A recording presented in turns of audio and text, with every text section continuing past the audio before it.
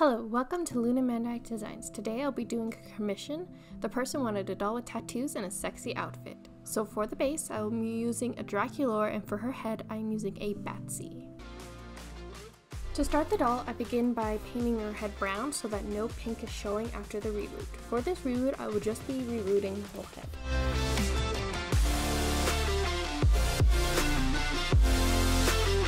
Before starting her face up, I do give her a nose piercing. I just poke a hole and feed a small jewelry wire through the hole and cut it to size and shape it with some pliers. I start with giving her freckles and some muted peaches, some browns, some pinks, just to make it as natural as I can. I then go on to draw on the face with a muted down color, so if I make mistakes, it's easy to erase. For her face up, the person wanted it to be similar to face up she did herself, which had a lot of red, blacks, gold, and whites.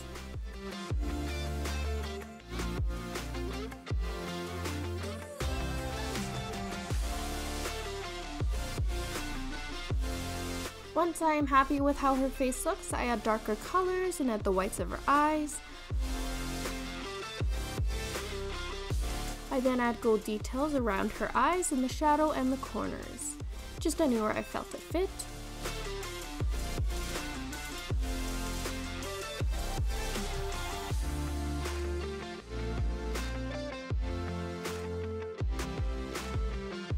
I also went in with acrylic paints to add more pigment to the colors of her shadow and liner.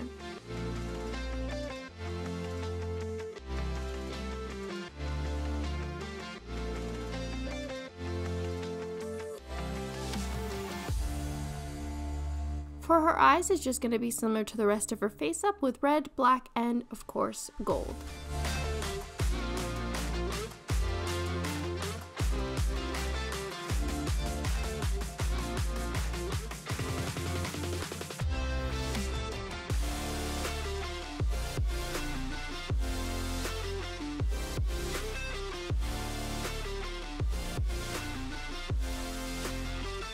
Did paint the silver ring gold so it would fit better with the rest of the makeup. I then add 2 face tattoos. I love adding tattoos to dolls. I have done a few in the past, but I am glad now I'm able to show you guys on my channel.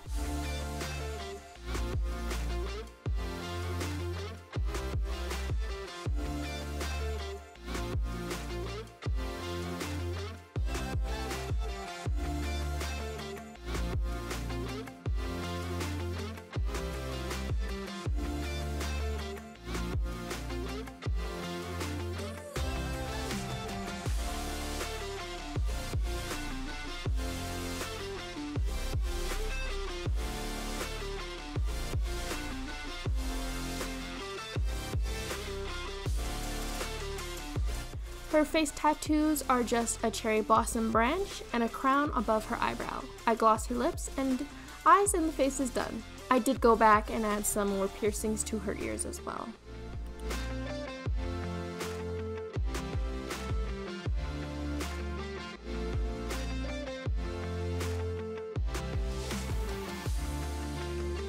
Her outfit is very simple. I took an old tights fabric and made a tube dress similar to the Ice Queen's dress in my last video. I made a harness just to add a little more spice to her outfit. I did try to film making a harness, but my hands kept covering over what I was doing, and it's also very small. I did also go back and change a few details of her outfit that you will see later in the final pictures.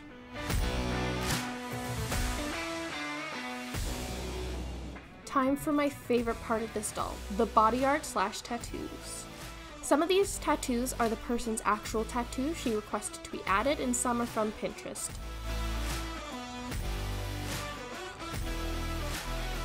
I first start by drawing in the tattoos with a pink color pencil so that I have a rough sketch to work off of when I'm building the colors.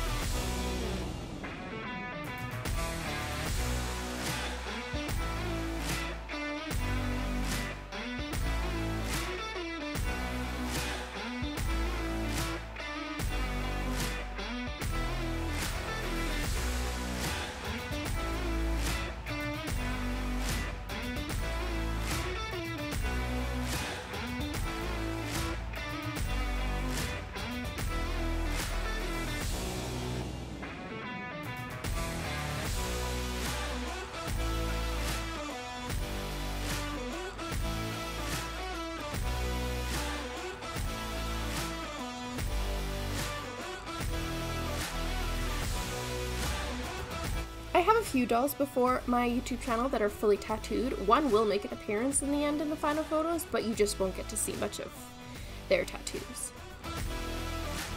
If you do want to see these dolls that I did with the tattoos, they are on my Instagram. You just have to scroll real far down to see.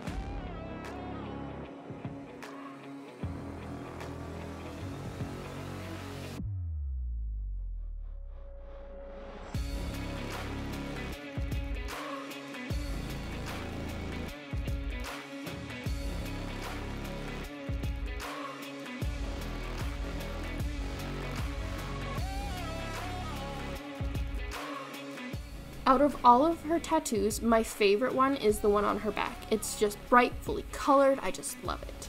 Her leg tattoos also did turn out to be the best.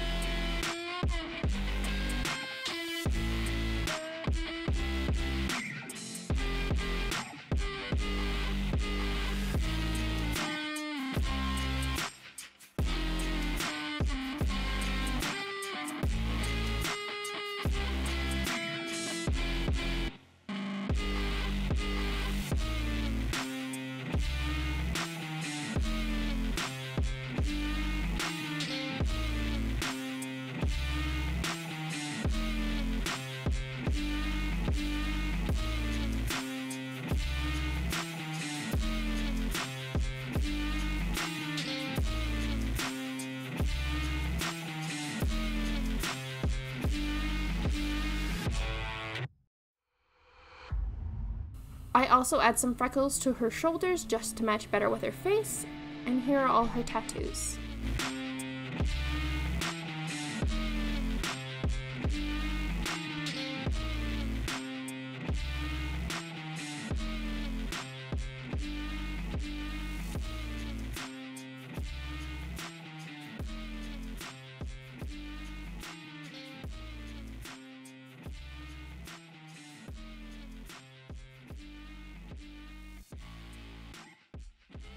And here's the final doll. The person who requested this commission named her Selene.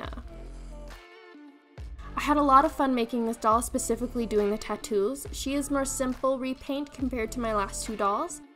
I know this doll isn't specifically a Valentine's Day doll, but when I was taking her photos, I did pair her with one of my other tattooed dolls. I was just trying to make those couple Instagram goal photos that you see all over Instagram, but it was hard to do when the dolls are very small and they don't really bend. She is now in her new home.